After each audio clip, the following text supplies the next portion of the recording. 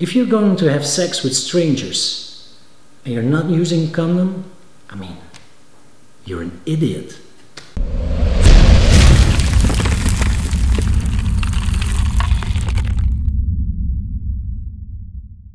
Hello YouTube, welcome to my channel. My name is Raphael and today I'm going to talk about the rubber dam and why you should use it, and a condom and what these two have in common.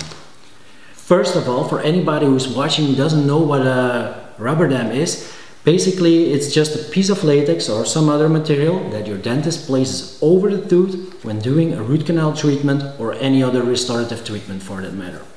It's used for isolation, so it's similar as a condom, except with the rubber dam we want to keep things out, and with the condom we want to keep things in. Why is isolation so important, you might think?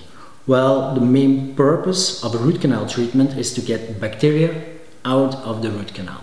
So you can imagine with a little bit of logical thinking that when you're doing a root canal treatment and one drop of saliva with millions of bacteria comes inside, it will affect the outcome of the root canal treatment. Now, this is where the controversy starts, because on a dental forum, there's always this one guy or girl that goes like, there's no study that proves the outcome of a root canal treatment is affected by the use of a rubber dam. Of course there isn't. It's unethical to perform a study like that.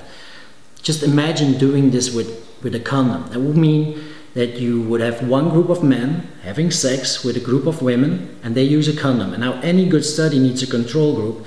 So there would be another group of men having sex with another group of women and they wouldn't use a condom. And then the question you would ask is, would there be a difference in the pregnancy rate?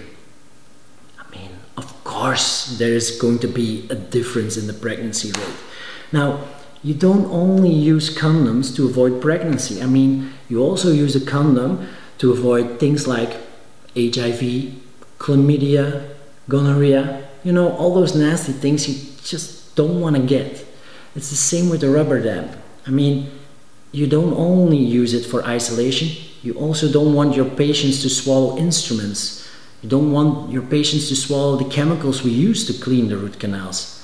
It's more efficient to use it, and now with the COVID pandemic, it's even more hygienic. So these are all things that are good enough reasons to use it, besides the isolation. I mean, so in short, it's actually very simple with these two.